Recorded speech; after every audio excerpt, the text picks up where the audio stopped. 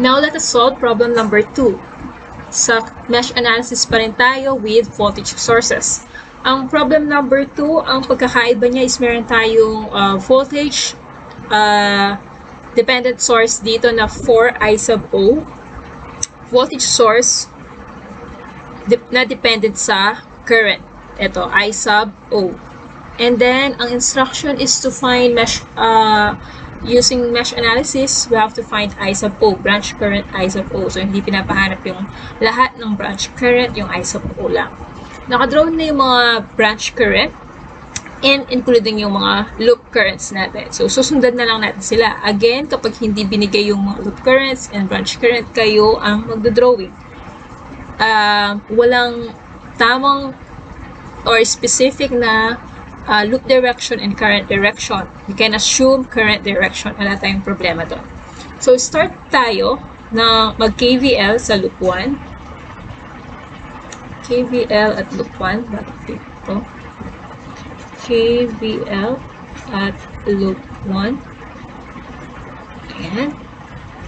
So, negative 24. Case negative 24, tapos wala na resistor dito, dun na agad tayo sa 10. Kaso lang, dalawang current ang dadaan sa kanya. Loop current, so I sub 1 minus, ano yung kabila? I sub 2. Okay, tapos punta tayo kay 12. Okay, dalawang current din, loop current ang dadaan sa kanya. I sub 1 minus, I sub 3 equals 0. After that, we arrange. So, 10 I sub 1 minus 10 I sub 2. Distribute mo to. Yung 24, lipat natin sa kabila. Plus 12 I sub 1 minus 12 I sub 3 equals 24. And then, combine like terms. Ano ba paparehas dyan? Itong I1 at saka ito. Okay. So, 10 plus 12, that is 22. So, 22 I sub 1. And then, yung I sub 2, mag-isa niya lang. So, minus, okay, 10 I sub 2, and then minus 12 I sub 3, mag-isa lang ni I sub 3 equals 24. We can divide both sides or multiply both sides by 1/2. 1/2, oo, 1/2 na lang. 1/2. So, ang ating term, equation I need is 11 I sub 1, okay, minus 5 I sub 2, minus 6 I sub 3, okay, so, equals 12. This is our equation 1. Yan. Equation 1. We expect na ang makukuha nating number of equations ay 1, 2, 3.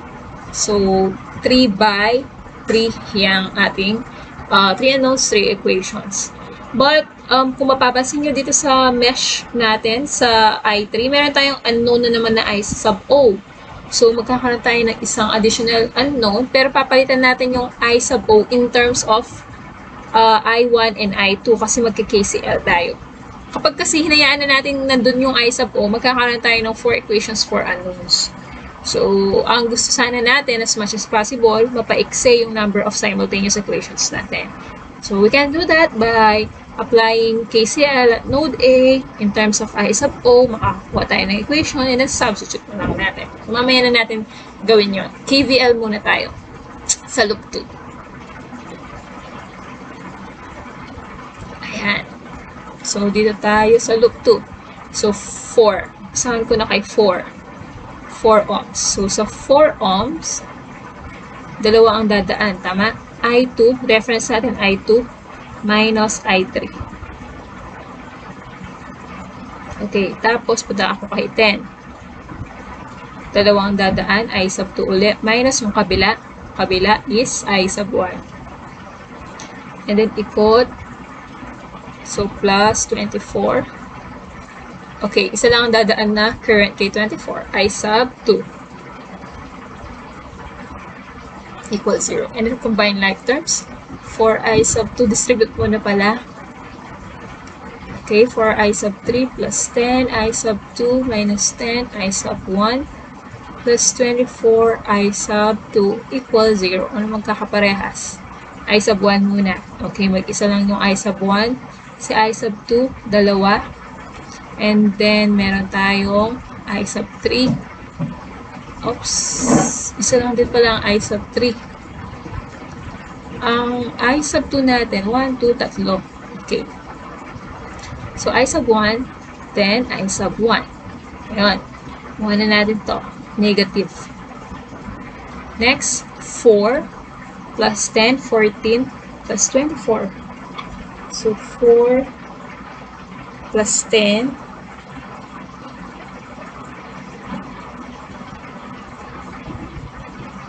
okay. 14 plus 24.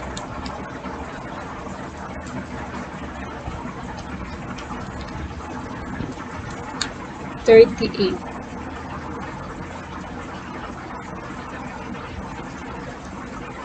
Okay, and then, makuha na natin tatlo, minus 4, I sub 3 equals 0. So, ito, multiply natin by 1/2 ulit. So, this is negative 5, I sub 1. Negative 5i sub 1 plus 19i sub 2. Okay, minus 2 I sub 3 equals 0. Okay, negative 5i sub 1 plus 19i sub 2 minus 2i sub 3 equals 0. So, this is our equation 2 na galing sa loop 2. Okay, next, KVL at loop 3.